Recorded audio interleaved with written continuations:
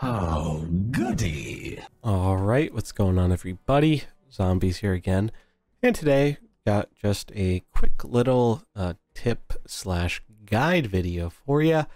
This one is going to be focused on the most efficient way to get any of these Boon coin tasks done. So if you don't know about these for some reason, these just require you to pick up one of the coin boons that sometimes appear along the way in a Mercenaries map that buff a specific subset of units, being fighters, casters, or protectors. In this case, I need to do it for Murky. I've already gotten 2, but I need to get 2 more. And this is something you can do just naturally through gameplay if you're playing PvE. Just keep an eye out for it. However, if you are trying to progress through your tasks quickly, like I am with Murky right now, and you don't want to rely as much on RNG, there is a more effective way to go about accomplishing this, which I'm going to go over now. So the way to do this, and you do not need the Merc in the party, by the way, so you can do this without having them in your party. As long as you grab the node, it'll be okay. We're going to be going into Heroic Barons here. And then we're going to be going into Air Elemental. I'm sure some of our Mercenaries OGs remember this one well from early on when we were doing farming. And I just have a little random comp I was using to farm some task stuff with. But the nice thing about this one is that if you're going in on Heroic, you're always guaranteed to have a boon. So here we can see that I have the Boon Fighter, which is what I'm looking for. So I'm going to go through this one, and usually it's only 1 or 2 nodes at max, and then you can go and grab it. However, sometimes it won't be the boon you want, right? There's, I'm pretty sure, an equal chance it rolls any of the options, so it's not going to be rolling Boon Fighter every time.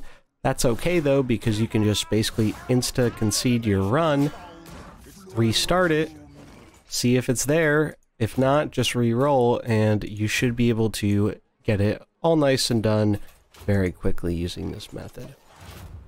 So we're just going to quickly go through these fights here, grab it, and then call it a wrap on this one. A little bit of a shorter tip video, but I did want to get this out there in case we have any new players who are wanting to accomplish this task and might not know the best and most efficient method of doing so.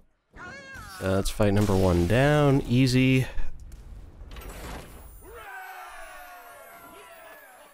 And then we only have 1 more, we'll just pick whatever. Then we'll get our boon, and then we'll be just about done with our Murky task. But yeah, this is a great way, especially now that the tasks have been changed. It's a little bit easier to line up your tasks. So you'll be doing tasks usually for the same characters at the same time, or the same kind of goals at the same time usually, and it's efficient that way because then you don't have to do stuff as much. Like if you have 4 characters that all have a task that says, hey, go do these bounties, or go complete 4 bounties or 6 bounties or whatever it is, you can get them all at once and only have to do 6 rather than doing them individually as they come and having to do way more than 6, right? So this also helps out with that, because if you do line up more of your tasks that way, then odds are you'll have multiple of these boon tasks at the same time. So that way, if you don't need Fighter 1, or if you don't need one of the other ones, maybe you have like 2 of the different groups, or even all 3 of them, and then you're never getting a bad map, or you're never having to reset. But resetting isn't even a big deal. Like, it literally takes no time. Like, we'll do it right here. Just view party, click retire. Yep. It gives me some coins. However, if you retire before starting the run, you will not get any coins. We're just going to load it back up and see, did I get what I need? Yes, I did. I got lucky. So I'll go up and finish that. But I will do that off screen because that is all there is to this guide. It's super simple, but I did want to get it out there just in case we have any new players who are looking for a more efficient way to accomplish this rather than passively through gameplay. But that is going to do it for this video.